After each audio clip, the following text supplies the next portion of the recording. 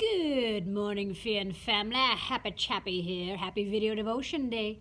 All right, team. So this week, we've been taking the week to reflect on the tragedy and the pain, but also the beauty, this being wounded and yet rising at the same time within the tragedy within Humboldt, with the Humboldt Broncos. And I've been talking about yesterday's devotion, talked about the littlest light in the darkness. So here I am in the dark. We got one candle here. Look how much that lights us up. No matter if I turned off all the lights in this room, this candle, this light, this love, call it God, call it Christ consciousness, call it whatever you would like, there is this life, there is this source that is always, always shining, and no darkness can overtake it. This is the light that pierces through the darkness. And look what else happens. Now I take another one. And it gets that much brighter. And I take another one. And it gets that much brighter, and I could keep going, and I could keep going until I was breaking fire code, and we had all of these candles lit in here. That is community, Fee and family. That is the importance of community. That is the love of community. That is the power of the community, where two or three are gathered in love and in goodness and in beauty. This is what happens. We light up the world. We light up each other.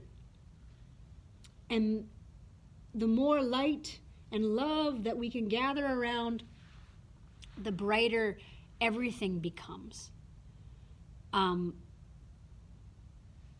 Humboldt is near and dear to my heart because I myself was a minor league Humboldt Bronco. There, I don't know if you can see it, if the light's not quite that good enough. Let's see here. There's me as a little in here. My bro was also a Humboldt Bronco, and they used to dress me up in their equipment, and it stunk, but I didn't care because I loved it. And let's see, here's another one of me. Humboldt Bronco right there.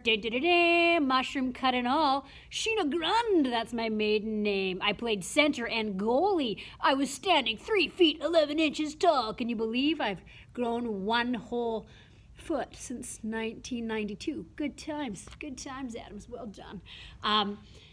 But the other thing I want to talk about today is this. Beyond the idea of light in each other's darkness and the littlest light being able to pierce the darkest darkness, is that we can take this darkness and we can create it into a soil. If you think of the richness of soil, and even though it's dark, and even though even though it's darkness, you can see that if you think of it as soil, from the soil grows and blossoms beautiful and surprising things over time. And that's my trusting in God. God doesn't orchestrate tragedies. God doesn't. The world is free. For the world to be a world, it has to be free. We make choices. We kind of co-create with God, but knowing that God's love is there no matter what to guide us. You know, we say, God, I know the plans I have for you, says the Lord. The way I look at that is this: that God's plans for us are always love, are always pulling us forward. So no matter what happens to us within this world where we make free choices, no matter what, we can trust that our God of love will pull us forward and will give us the opportunity to surround ourselves with community and with light and with love. And so my prayer for you is, just after this Easter season, is that we allow ourselves to resurrect. Mary Magdalene thought Jesus was the gardener. So interesting, this idea of the darkness and the soil, and Jesus being love, being a gardener. May we allow that love to enter our hearts and our beings within our sorrow, within our pain, and trust that God can bring beauty even from tragedy, and allow ourselves to feel those dark emotions, to have self-compassion and love with each other and embrace each other. And that's our prayer. And let's just end with the church saying, Amen. St. Terry, pray for us. In the name of the Father, and the Son, and the Holy Spirit, amen. Have yourself a jazzy, awesome, blessed, and sugary day, Fee and family. And from my soul to yours, rejoice. Love is alive. We got this. Mic drop.